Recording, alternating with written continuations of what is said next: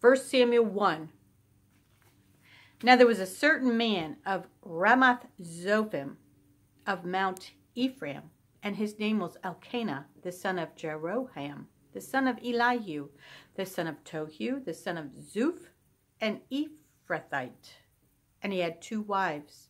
The name of the one was Hannah, and the name of the other Peninnah. And Peninnah had children, but Hannah had no children. And this man went up out of his city yearly to worship and to sacrifice unto the Lord of hosts in Shiloh.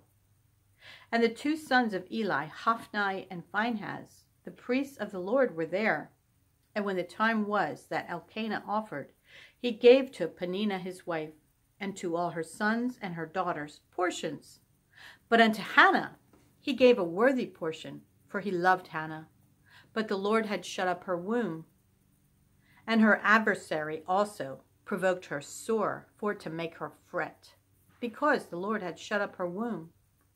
And as he did so year by year, when she went up to the house of the Lord, so she provoked her. Therefore she wept and did not eat.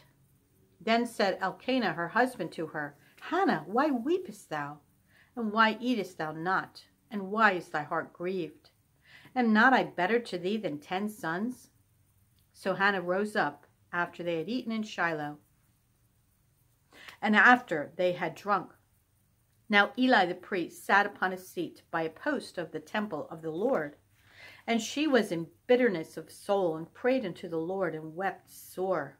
And she vowed a vow, and said, O Lord of hosts, if thou wilt indeed look on the affliction of thine handmaid, and remember me, and not forget thine handmaid, but wilt give unto thine handmaid a man-child, then I will give him unto the Lord all the days of his life, and there shall no razor come upon his head. And it came to pass, as she continued praying before the Lord, that Eli marked her mouth. Now Hannah, she spake in her heart, only her lips moved, but her voice was not heard. Therefore Eli thought that she had been drunken. And Eli said unto her, How long wilt thou be drunken? Put away thine wine from thee. And Hannah answered and said, No, my Lord, I am a woman of a sorrowful spirit. I have drunk neither wine nor strong drink, but have poured out my soul before the Lord. Count not thine handmaid for a daughter of Belial, for out of the abundance of my complaint and grief have I spoken hitherto. Then Eli answered and said, Go in peace, and the God of Israel grant thee thy petition that thou hast asked of him. And she said, Let thine handmaid find grace in thy sight. So the woman went her way and did eat, and her countenance was no more sad. And they rose up in the morning early and worshipped before the Lord, and returned, and came to their house to Ramah. And Elkanah knew Hannah his wife, and the Lord remembered her. Wherefore it came to pass, when the time was come about, after Hannah had conceived, that she bare a son, and called his name Samuel, saying, Because I have asked him of the Lord. And the man Elkanah and all his house went up to offer unto the Lord the yearly sacrifice and his vow. But Hannah went not up, for she said unto her husband, I will not go up until the child be weaned, and then I will bring him, that he may appear before the Lord, and there abide forever. And Elkanah her husband said unto her, Do what seemeth thee good. Tarry until thou have weaned him. Only the Lord establish his word. So the woman abode, and gave her son suck until she weaned him. And when she had weaned him, she took him up with her, with 3 bullocks and 1 ephah of flour and a bottle of wine, and brought him unto the house of the Lord in Shiloh. And the child was young. And they slew a bullock, and brought the child to Eli. And she said, O my Lord, as thy soul liveth, my Lord, I am the woman that stood by thee here, praying unto the Lord. For this child I prayed, and the Lord hath given me my petition which I asked of him. Therefore also I have lent him to the Lord. As long as he liveth, he shall be lent to the Lord. And he worshipped the Lord there. And Hannah prayed and said, My heart rejoiceth in the Lord. Mine horn is exalted in the Lord. My mouth is enlarged over mine enemies, because I rejoice in thy salvation. There is none holy as the Lord, for there is none beside thee, neither is there any rock like our God. Talk no more so exceeding proudly. Let not arrogancy come out of your mouth. For the Lord is a God of knowledge, and by him actions are weighed.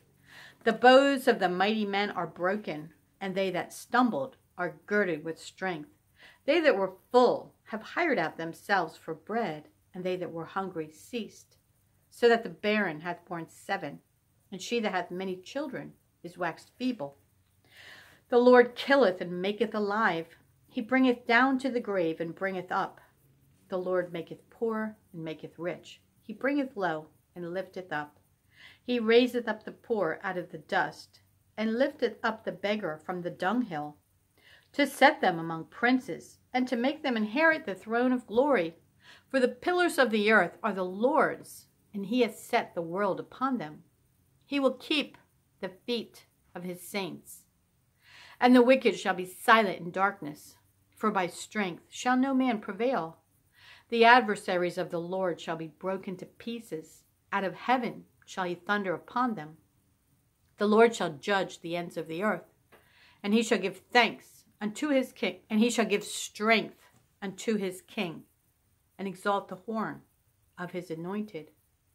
And Elkanah went to Ramah to his house, and the child did minister unto the Lord before Eli the priest. Now the sons of Eli were sons of Belial. They knew not the Lord. And the priest's custom with the people was that when any man offered sacrifice, the priest's servant came while the flesh was in seething, with a fleshing hook of 3 teeth in his hand. And he struck it into the pan, or kettle, or cauldron, or pot. All that the flesh hook brought up, the priest took for himself. So they did in Shiloh unto all the Israelites that came hither. Also, before they burnt the fat, the priest's servant came and said to the man that sacrificed, Give flesh to roast for the priest, for he will not have sodden flesh of thee, but raw.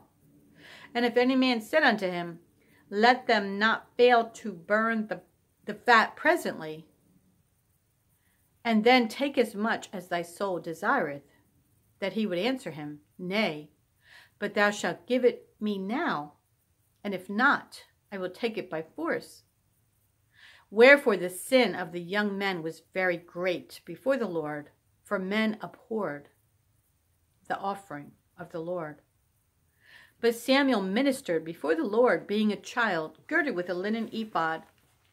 Moreover, his mother made him a little coat, and brought it to him from year to year, when she came up with her husband to offer the yearly sacrifice. And Eli blessed Elkanah and his wife, and said, The Lord give thee seed of this woman for the loan which is lent to the Lord. And they went unto their own home. And the Lord visited Hannah, so that she conceived, and bare 3 sons and 2 daughters. And the child Samuel grew before the Lord. John 5, verse 1. After this, there was a feast of the Jews, and Jesus went up to Jerusalem. Now there is at Jerusalem by the sheep market a pool, which is called in the Hebrew tongue Bethesda, having 5 porches. In these lay a great multitude of impotent folk, of blind, halt, withered, waiting for the moving of the water. For an angel went down at a certain season into the pool, and troubled the water. Whosoever then first, after the troubling of the water, stepped in, was made whole of whatsoever disease he had. And a certain man was there, which had an infirmity 38 years. When Jesus saw him lie, and knew that he had been a long time in that case, he saith unto him, Wilt thou be made whole? The impotent man answered him, Sir, I have no man, when the water is troubled, to put me into the pool. But while I am coming, another steppeth down before me. Jesus saith unto him, Rise, take up thy bed, and walk. And immediately the man was made whole, and took up his bed, and walked. And on the same day was the Sabbath. The Jews therefore said unto him that was cured, It is the Sabbath day. It is not lawful for thee to carry thy bed. He answered them, He that made me whole, the same said unto me, Take up thy bed and walk. Then asked they him, What man is that which said unto thee, Take up thy bed and walk? And he that was healed wist not who it was, for Jesus had conveyed himself away, a multitude being in that place. Afterward Jesus findeth him in the temple, and said unto him, Behold, thou art made whole. Sin no more, lest a worse thing come unto thee. The man departed and told the Jews that it was Jesus which had made him whole. And therefore did the Jews persecute Jesus and sought to slay him, because he had done these things on the Sabbath day. But Jesus answered them, My Father worketh hitherto, and I work. Therefore the Jews sought the more to kill him, because he not only had broken the Sabbath, but said also that God was his Father, making himself equal with God. Then answered Jesus and said unto them, Verily, verily, I say unto you, the Son can do nothing of himself, but what he seeth the Father do. For what things soever he doeth, these also doeth the Son likewise.